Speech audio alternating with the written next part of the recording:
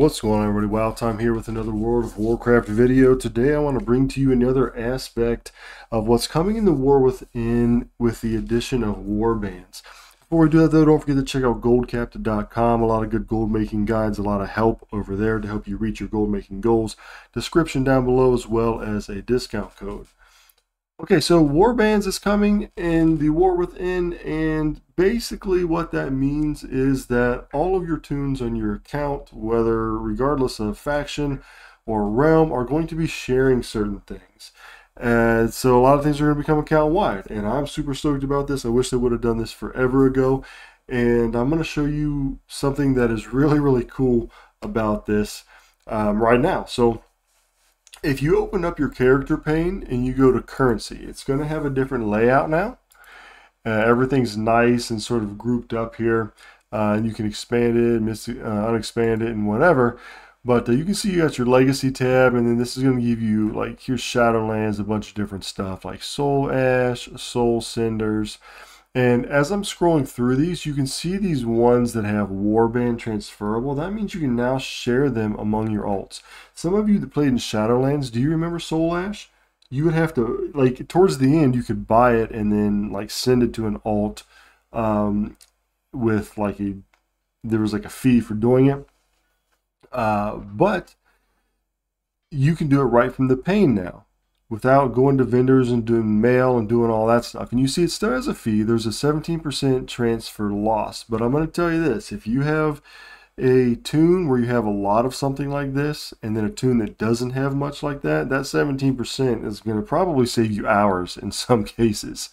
So there's a lot of different stuff that is becoming Warband transferable. Some things are still not, obviously. But one of the things that is going to be honor.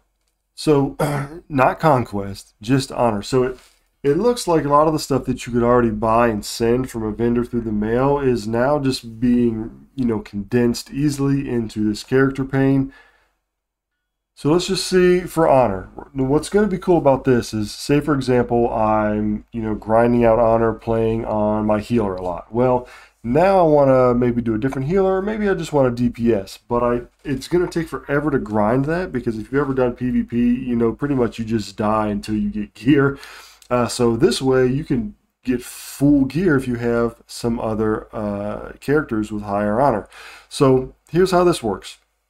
This is going to give us a 20% loss, but when you open this up, you're going to be transferring it to the character, which is cool because you don't have to go to the character that has it, open it up, send it to the character that needs it, and then go back in.